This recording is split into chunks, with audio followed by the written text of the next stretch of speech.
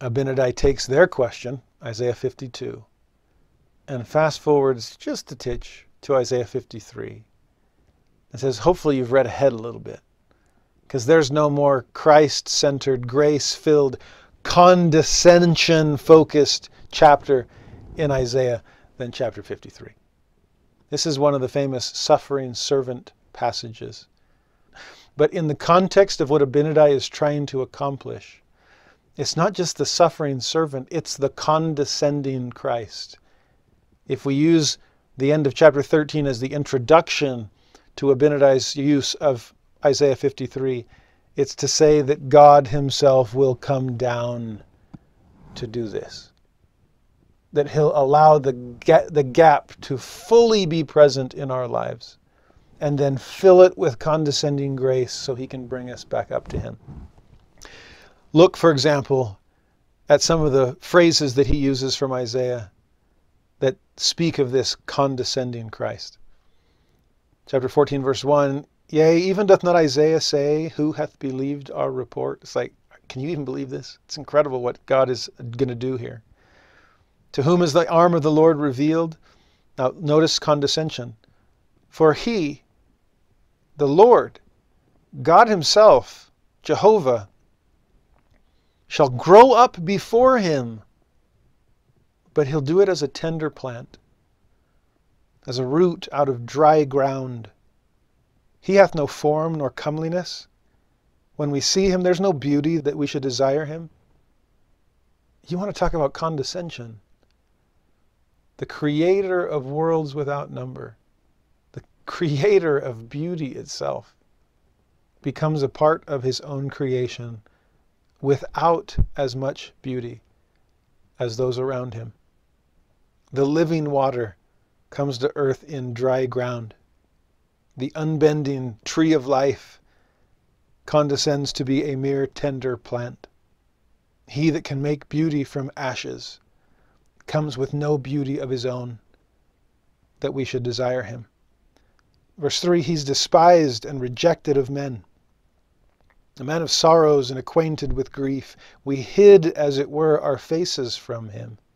He was despised, we esteemed him not. You want to talk about condescension? He grapples with the gap. He who knows this level and maintained it perfectly in premortality is willing to come down to be not only with us, but to be like us, so that eventually that can be reversed and we are with God and, more importantly, like God. Verse 4, surely he has borne our griefs and carried our sorrows. He came down to be able to pick them up. Yet we did esteem him stricken, smitten of God, afflicted. But he was wounded for our transgressions. He was bruised for our iniquities. The chastisement of our peace was upon him, and with his stripes we are healed. Such beautiful role reversal in verse 5. He versus our. All we like sheep have gone astray. We have turned every one to his own way, and the Lord hath laid on him the iniquities of us all. He was oppressed. He was afflicted. Yet he opened not his mouth. That's what he came for. He's brought as a lamb to the slaughter, as a sheep before her shears is dumb, so he opened not his mouth. Thy will be done, Father. He was taken from prison and from judgment. Who shall declare his generation? What he's trying to produce through this life of condescension? He was cut off out of the land of the living. For the transgressions of my people was he stricken. He made his grave with the wicked, with the rich in his death. Because he's done no evil, neither was any deceit in his mouth. Yet it pleased the Lord to bruise him. That was the plan from the beginning. It pleased the Father to send his Son. For God so loved the world that he gave his only begotten Son. He hath put him to grief. When thou shalt make his soul an offering for sin, he shall see his seed. Who's going to declare that generation, even though he was cut off from the land of the living? That was the biggest fear of ancient Israel, not to have posterity, because your name would be cut off from the land of the living. Where will that next generation come from? Will you see your seed? Well, in this case, this condescending Christ, when he makes his soul an offering for sin, then he sees his seed. That's what it was all for. Remember King Benjamin's address? We become that way the children of Christ, his sons and his daughters, spiritually begotten of him, changed through faith on his name. That will prolong his days, because he'll live on through us. That way the pleasure of the Lord shall prosper in his hand. Because we're prospering. Because we're in his hand. He shall see the travail of his soul and shall be satisfied. By his knowledge shall my righteous servant justify many. I love that phrase. It's by his knowledge. Knowledge gained the hard way. Knowledge gained in Gethsemane. Experiential knowledge, not just cognitive knowledge. Over Easter, I did a whole video called The Awful Arithmetic of the Atonement that brings in so much of this and spends some quality time in Mosiah chapter 15. It was Christ's knowledge, perfect empathy, gained by taking upon himself all of our sickness and sin and sorrow and suffering. It's by that knowledge that he can then justify many. For he shall bear their iniquities and everything else. He bore it so that he would have knowledge, so that he might know according to the flesh how to succor his people, as Alma will say a little bit later. Maybe this is where Alma is starting to understand it, enough that he can pass it on to his son, who will then teach it to others. Verse 12, therefore will I divide him a portion with the great. Having condescended, now you can have a portion with the great. The line has not budged, but you have condescended and helped bring people back. He shall divide the spoil with the strong, because he hath poured out his soul unto death. He was numbered with the transgressors. He bore the sins of many. He made intercession for the transgressors. That's what Jesus did. That is what the ceremonial law points to. Every type and shadow. That is what the moral law forces us to grapple with. Our own inability to live up to it, notwithstanding the law of Moses. Every commandment, every consequence, every symbol, every sacrifice, pointing to Jesus Christ. And now Abinadi picks up where Isaiah left off. These next few verses in Mosiah chapter 15 are some of the trickiest verses in all of Scripture to understand, in my opinion. I remember as a missionary meeting a woman who was an evangelical Christian who used to be a member of the Community of Christ, the former reorganized Church of Jesus Christ of Latter-day Saints. She knew the Book of Mormon better than any investigator I'd ever met because she was raised with it. But she had left that branch of Mormonism to become an evangelical Trinitarian Christian. And part of the reason she said to me was because of Abinadi's words in Mosiah chapter 15. I was like, what?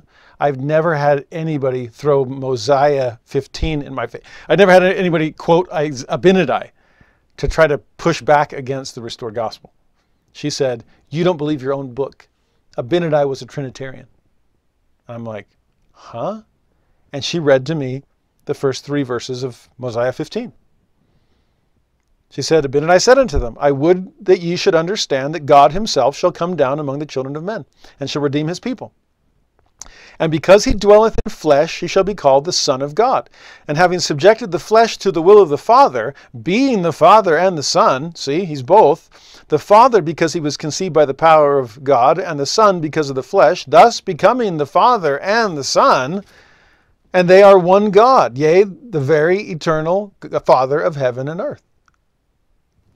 And she kind of crossed her arms and said, see, Abinadi was a Trinitarian. And I was dumbfounded as a 19-year-old. I'm thinking, yeah, he does sound kind of like a closet Trinitarian. I don't know what we do with this. I wish I had understood better at the time, but I understand it much better now. Because of the context of this passage, he is not trying to explain the nature of God. Has he done any of that yet?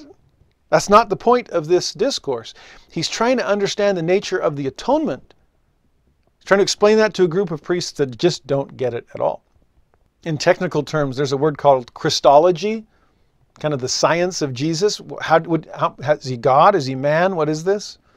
And there's another one called soteriology, which is the science of the atonement, the study of redemption. How does atonement work?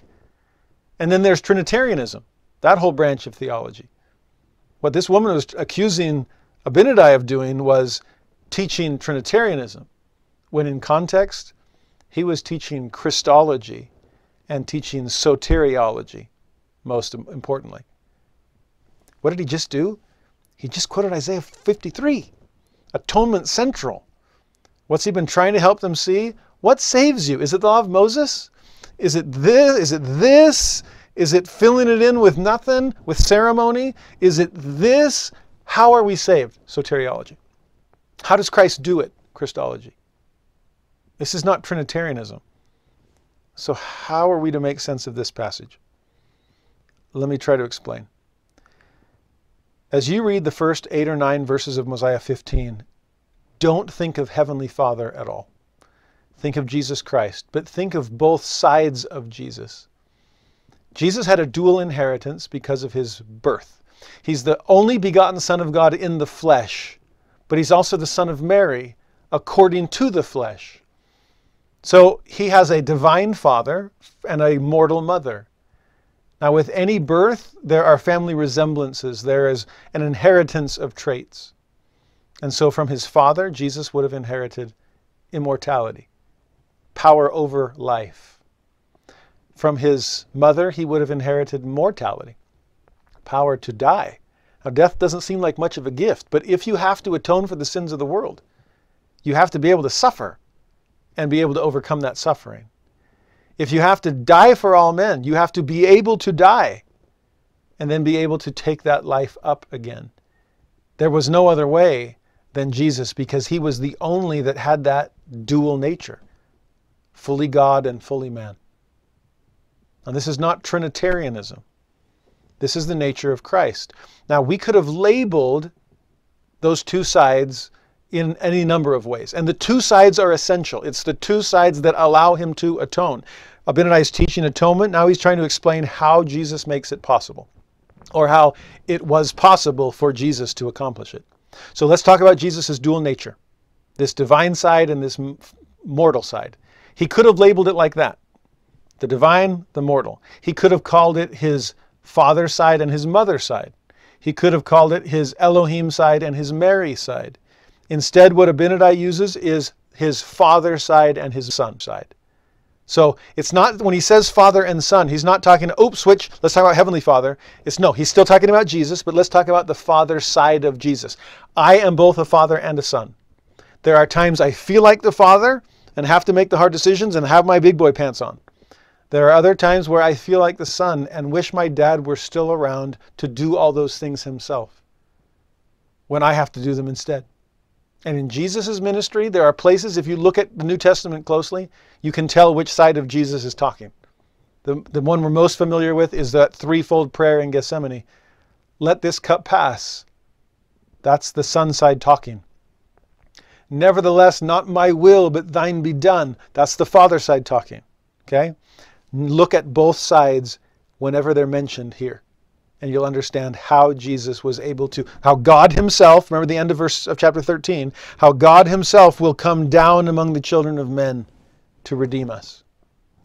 The divine side held that line, and the mortal side, the son side, came down to fill the gap with himself, to know the extremes, to answer the ends of the law, and to descend below all things.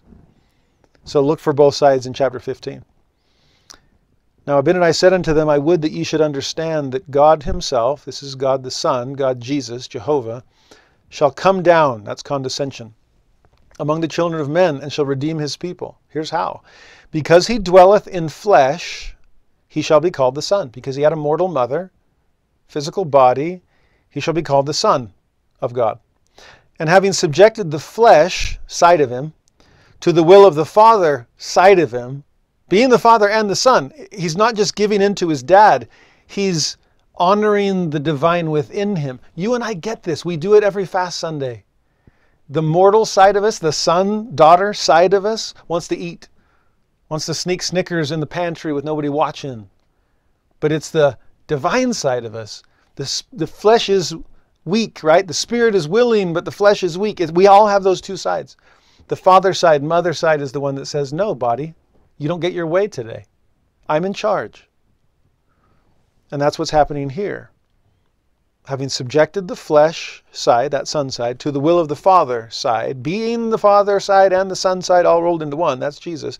The father side, because he was conceived by the power of God. That's the father side, the father line on the family tree. And the son side, because of the flesh. There's the Mary side of the family tree, thus becoming the father side and son side all at once. Verse 4, he, take either pronoun, they work. It's still one God. It's still just Jesus. This isn't Trinitarianism. I haven't brought in the Heavenly Father or the Holy Ghost to this discussion at all. This is Jesus. He's the very eternal Father of heaven and earth. He created it. This is God the second. Verse 5, and thus the flesh side of Jesus, becoming subject to the spirit side of Jesus. Then he clarifies it himself. Or the son side to the father side. Being one God. I'm just talking about Jesus. That's it. Suffereth temptation. There's the son side. And yieldeth not to the temptation. There's the father side. But suffereth himself to be mocked and scourged and cast out and disowned by his people. There's the son side. After all this, after working many mighty miracles among the children of men, there's the father side. He shall be led, yea, even as Isaiah said, as a sheep before her the shearer is dumb, so he opened not his mouth. Yea, even so he shall be led, crucified and slain. The flesh side of Jesus becoming subject even unto death. The will of the Son side being swallowed up in the will of the Father side. And thus God, here's the Father side, breaketh the bands of death, having gained the victory over death. And then notice this, switch back to the other side, giving the Son side power to make intercession for the children of men. That's my favorite switch. It may have been the divine side that could stare death in the face and overcome it. But it's the Son side that stares us in the face and says, I get it. I understand how weak you are. I have mercy. My bowels are filled with compassion according to the flesh, because I took upon myself your weakness, your infirmities, your griefs, your sorrows, not just your sins. I took the whole thing. I get it. And because of that, I am willing to fill the whole gap with my grace. Not just my mercy to buy you time, but also my enabling power to help get you around those infirmities and weaknesses to turn you into someone like me. I am able to make you holy, as he says in the Doctrine and Covenants.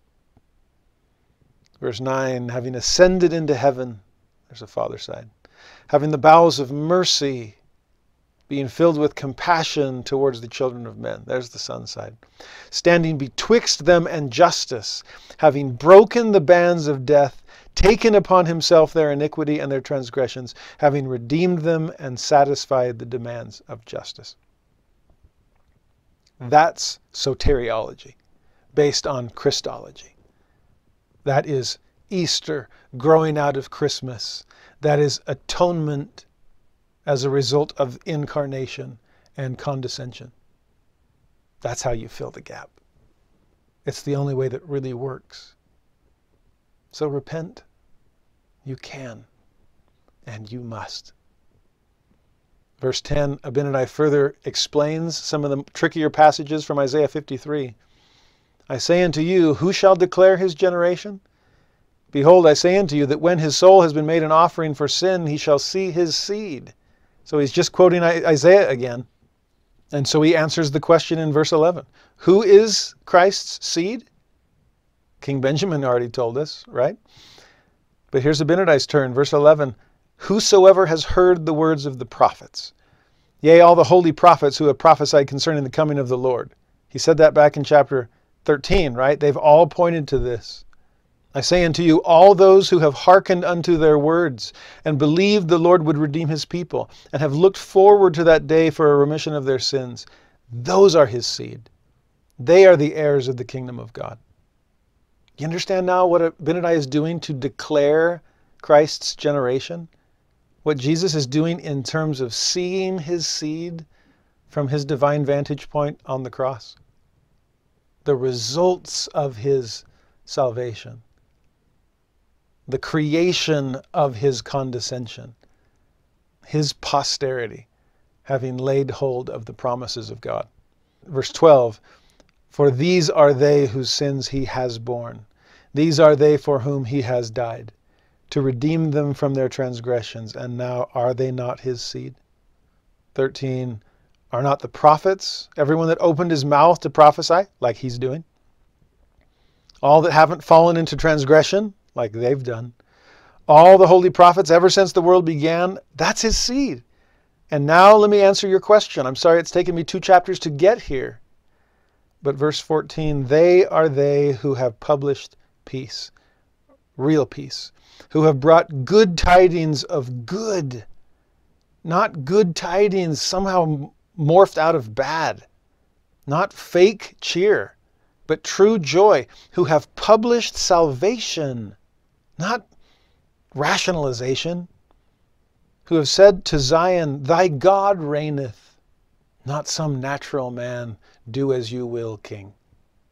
And oh, how beautiful upon the mountains were their feet. Those are the feet we're looking for.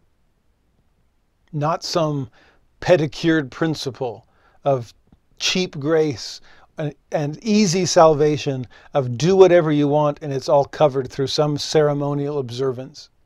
Those are not the beautiful feet he's talking about. These are blistered feet. Dirt under the toenail.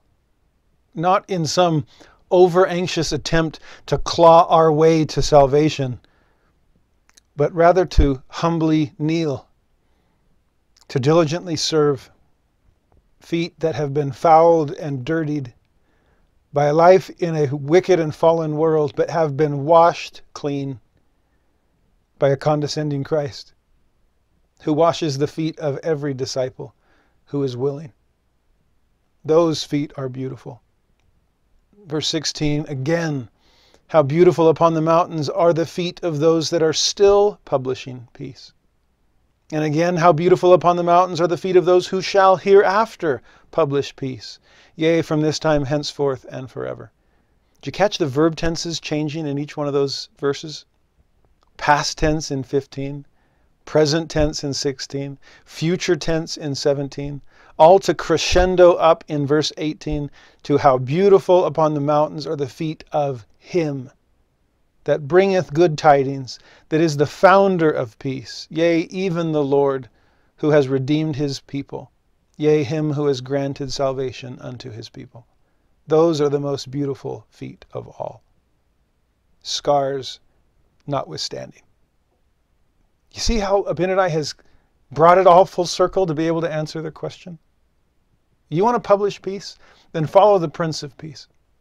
And true prophets, true messengers, criers of repentance, those who introduce mercy but at no expense to justice, people that grapple with the gap but show the true way to bridge it, those feet, past, present, future, combining with the feet of the Prince of Peace himself. Now that is beauty upon the mountain of the Lord. Verse 19, were it not for the redemption which he hath made for his people, which was prepared from the foundation of the world. That was the plan from the very beginning, from before the beginning. Were it not for this, all mankind must have perished. As he said earlier, notwithstanding the law, moral, ceremonial, or anything else. That's how it happens. Verse 20, the bands of death shall be broken. The Son reigneth, and hath power over the dead. He bringeth to pass the resurrection of the dead. There cometh a resurrection, even a first resurrection, a resurrection of those that have been and who are and who shall be, even until the resurrection of Christ, for so shall he be called. The resurrection of all the prophets, all those that have believed in their words, or all those that have kept the commandments of God. They come forth in the first resurrection. They are the first resurrection. They are raised to dwell with God who redeemed them. They have eternal life through Christ who has broken the bands of death. These are those who have part in the first resurrection. These are they that have died before Christ came in their ignorance, not having salvation declared unto them. And thus the Lord bringeth about the restoration of these. And they have a part in the first resurrection. Eternal life, redeemed by the Lord, little children too. But for you, those that would not keep the commandments, those that have willfully rebelled against God, there's no first resurrection for that. Verse 27, because the Lord cannot redeem such. He can't deny himself. He can't deny justice when it has its claim. He will not let that top line budge. Nor does he need to, having condescended to bring everyone up to it. Now, eventually, everybody's going to know. Verse 28, every nation, kindred, tongue, and people is going to hear that. Because 29, God's watchmen will lift up their voice, hard sayings and all. With their voice together shall they sing, for they shall see eye to eye when the Lord shall bring again Zion. You see, Abinadi's finishing the Isaiah text that they set him up with earlier.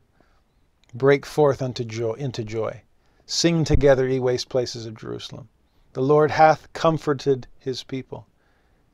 He's comforted them in the right way, the only true, lasting way that comfort can come. Through the redemption of Christ, not through some non-redemptive avoidance of the consequences of sin. That's Satan's plan. That's the message of the priests of Noah. That's modern you do you. Come as you are, leave as you were. Cheap grace, easy salvation. Not the kind that the Lord wants us to receive. Now I suppose that Abinadi could have ended right there.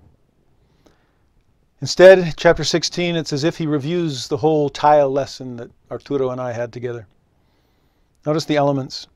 16:1, after Abinadi had spoken these words, he stretched forth his hand and said, the time shall come when all shall see the salvation of the Lord. And everyone will see eye to eye and confess that God's judgments are just. It's almost like he's saying, the world will acknowledge that that top line, the grout line, will not budge. Our beliefs and behaviors must come into line with God's command. Verse 2, then shall the wicked be cast out, and shall cause to howl and weep and wail and gnash their teeth, because they would not hearken unto the voice of the Lord. The gap isn't going anywhere either. If we don't do it in the right way, there will be consequences. Verse 3, they were carnal and devilish. The devil had power over them. Verse 4, all mankind were lost, and would have been endlessly lost were it not that God redeemed his people from their lost and fallen state. There's Christ's willingness to come down to the bottom grout line and grow up in God right alongside us to bring us home. Unless we, verse 5, persist in our own carnal nature. If we put up the dukes, push back against him, don't accept his redeeming grace, maintain the natural man instead of put him off. If we go on in the ways of sin and rebellion, if we remain in our fallen state when the Lord is trying to change us to make us his, then it's as if there were no redemption made. And then in verse 6, Abinadi slips a little bit with his grammar. I'm so glad that he does. He says, if Christ had not come into the world, and then it's almost like he checked the bottom of the page where it suggests the dates, and he's like, ooh, still BC. Sorry about my past tense verbiage. I said if Christ had not come into the world. Well, I guess technically he hasn't yet. And then he corrects himself. I mean, it's hard to erase on plates, right? So he adds this phrase in verse 6. Speaking of things to come as though they had already come. I love that. To have enough faith that you can speak of the future in the past tense. You know, if Jesus hadn't come, I know he hasn't, but he will. And so technically he has, in my mind. Can you imagine having enough faith to speak out everything like that? Don't you remember the second coming? Wasn't it awesome? And people are like, wait, did I miss something? Oh, no. Technically, no, you haven't missed it yet. You might. But we're living in such a way that it feels like the millennium's already begun. So might as well talk in the past tense. That's what Abinadi is doing. Without Jesus, there could have been no redemption. That's the only way. There's no jack-in-the-box approach to this. Eventually, the crank will turn, and the latch will move, and the lid will open, and the jack-in-the-box will pop, and the full gap will be there before our face. And if we haven't accepted Jesus and lived within his grace, then there's no redemption. Verse 7, if Christ had not risen from the dead or broken the bands of death, and the grave should have no victory, and that death should have no sting, without all that, there could be no resurrection. But there is a resurrection. And because of that, now, as you read the next few verses, think about what's about to happen to Abinadi in chapter 17, when he pays for his testimony with his life. I sometimes wonder, yes, Alma must have been hearing these words and internalizing them, but I think one of Abinadi's most important audience members for this particular part of the discourse was himself, probably knowing what was coming. So to hear himself, almost in echo one chapter later as the flames ascended, but there is a resurrection. The grave hath no victory. The sting of death is swallowed up in Christ. He is the light and the life of the world. So bring on your darkness and your death. I don't fear it. Yea, a light that is endless, that can never be darkened. Yea, a life which is endless, that there can be no more death. This mortal shall put on immortality. His soon enough would. This corruption shall put on incorruption. It will be brought to stand before the bar of God. He was about to stand before it himself, to be judged of him according to their works, whether they be good or whether they be evil. Abinadi would have known that his, like all of ours, is a combination of the two. But to repent of the second and fully live into the first. There's a resurrection of endless life. There is a resurrection of endless damnation. We're choosing which we'll receive. Verse 12, those that have gone according to their own carnal wills and desires, forgetting instead of repenting, bringing beliefs down instead of behaviors up, having never called upon the Lord while the arms of mercy were extended towards them. For the arms of mercy were extended towards them, and they would not. They were warned of their iniquities. Isn't that what he'd been doing? But they would not depart from them. They were commanded to repent. They would not repent. 3 times in that verse, they would not.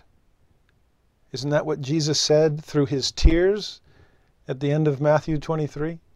How oft would I have gathered you as a hen gathereth her chickens under her wings, but ye would not? Abinadi is echoing the voice of that mother hen, that good shepherd. So in verse 13, ought ye not to tremble and repent of your sins? Can't you remember that only in and through Christ can you be saved? Back to you, priests. If you want to teach the law of Moses, fine. But do it right. Teach the deadness of the law so they know their life is in Christ. Teach the inadequacy of both the moral and the ceremonial law. Teach that the one is meant to point forward to Jesus and the other is to force us to recognize our need for him. Teach that it's a shadow of those things which are to come. Teach them that redemption cometh through Christ the Lord, who is the very eternal Father. Quit stuffing the jack-in-the-box down. Let people feel the weight of their sin, and then feel the reach of those arms of mercy, lifting us into the redemption of Christ the Lord. Unfortunately, that blindness of mind and hardness of heart that we saw earlier doesn't allow King Noah to change at all. He pronounces the death penalty in chapter 17, verse 1. But there is one whose eyes became a little less dim because of this light of the world that was preached to him, whose heart became a little softer, knowing that there still was a way to obtain peace in the right way. This was a young man, a descendant of Nephi, whose name was Alma. He knew concerning the iniquity which Abinadi had testified against them. That's interesting. He still had enough of a conscience to realize we are doing something wrong. No matter how many times that my fellow priests are smoothing it over, saying it's all covered, it's all fine, it's not a problem. There's no law, so there's no sin, so there's no guilt. Well, darn it, there is still guilt. Secularists often want to say that all of religion is merely the social construction of reality. It's mere human psychology. That the Holy Ghost is just self-induced, and that guilt is just socially constructed. I'll admit, so much of our realities are based on the society that gave us eyes to see. But my culture did not give me my conscience. God did that. And so for a young Alma, whose socially constructed reality was one of no sin at all, realizes what he's always known, that iniquity is real. And there has to be a way to overcome it. I had a conversation once with a returning less active. Less active is a nice way to put it. He'd gone so far away from church that he'd become an atheist. But at one point he came and said, "Can we talk?" And I said, "Of course." And we sat down together before an institute class once, and he said, "You know, I used to be an atheist." And I perked up and said, "Used to? There's a story here, isn't there? I'd love to hear it." And he shared some of his experiences going towards atheism and then the incredible miracles that turned him back. He said, "I know God is real. I'm just still not sure about the church." And I said, "Good. Don't get ahead of yourself, though. Knowing God is the first layer, the deepest bedrock layer of your foundation." So many people are tinkering with their testimonies of the church when there are cracks that go all the way down to the rock. You need to be building firmly from ground up. So start with God. You're in a beautiful place. We'll get to the church eventually, but I'm glad you have a testimony of God. I was about to say, now you need a testimony of Jesus. But something held me back, and I felt like, no, that's still too quick. I said, well, what comes between God and Jesus? And I felt the answer, sin does. Oh. So the first question is there a God? But the second question is there such a thing as sin? Because there could be a God that doesn't care about sin. It could be like a heavenly grandfather instead of a heavenly father. You know, the kind that just spoils you rotten and wants everybody to have a good time and just kind of pats you on the head and gives you a Werther's original. I mean, that could be God. But if God cares how we live, if he has a lion, a grout lion that won't move, then there is such a thing as sin. And if there's sin, there has to be a solution for it. And that's where Christianity comes in. Is Christianity God's solution to sin? And once you know that, then the church comes in. And is the church the vehicle Christ has created to bring you to his atoning grace? So that then he can get you through sin and back to the Father. Well, Alma knows their sin. And perhaps he's always wondered, does that way really work? Does the stuffing down? I don't know. Abinadi comes in and dun dun dun dun dun dun dun dun dun dun and just cranks that thing, and it pops open for Alma, and he's like, "There's sin, there's guilt, there's a gap, but his way will overcome it." Alma begins to plead with King Noah, "Don't be angry with him. Let him depart in peace." And that just makes the king even angrier and wants to expand the death threats beyond Abinadi to Alma as well. So Alma runs, conceals himself, importantly, writes down everything Abinadi had spoken. I'm so grateful for the good memory and the careful recording of this young, repentant Alma. The king's guards then surround and take Abinadi. For 3 days counsel what they'll do with him. And then say in verse 7, "We found an accusation against thee," which suggests that they had to look hard to find one. But they found it, "and thou art worthy of death." Now notice what they say. 8 is interesting. "You said that God should come down among the children of men, and for this cause thou shalt be put to death." So you're being condemned for your blasphemy. This idea of a condescending Christ, that's blasphemous. Notice the accusation seemed to have nothing to do with these threats of eternal damnation or earthly punishment that he had mentioned back in chapter 12. And yet, notice the way out. You can tell that this is all deceptive on their part, all smoke and mirrors, because of what the offer, the plea bargaining that they're able to do or offer him at the end of verse 8. For this cause, your blasphemy, thou shalt be put to death, unless thou wilt recall all the words which thou hast spoken, evil concerning me and my people. Do you see the switch right there in the middle of verse 8? Oh, crafty. We're going to condemn you for blasphemy, because that's impersonal. We're protecting God's image. But we'll let you off for blasphemy if you'll take back the mean things you said about us. There's no connection between the two. What they're really angry about is you're calling us sinners. But that seems a little petty. So let's trump up charges of blasphemy and then make your conditions of survival based on your absolving us of the things that you said against us. Verse 9, Abinadi sees right through it. I'm not going to do it. I won't take your plea bargain. I will not recall the words which I've spoken. They're true. And to prove it, here I am. I will stand as a witness against you at the last day. I've suffered myself to fall into your hands. And I'll suffer unto death. I'll take it to that point to seal my testimony with blood.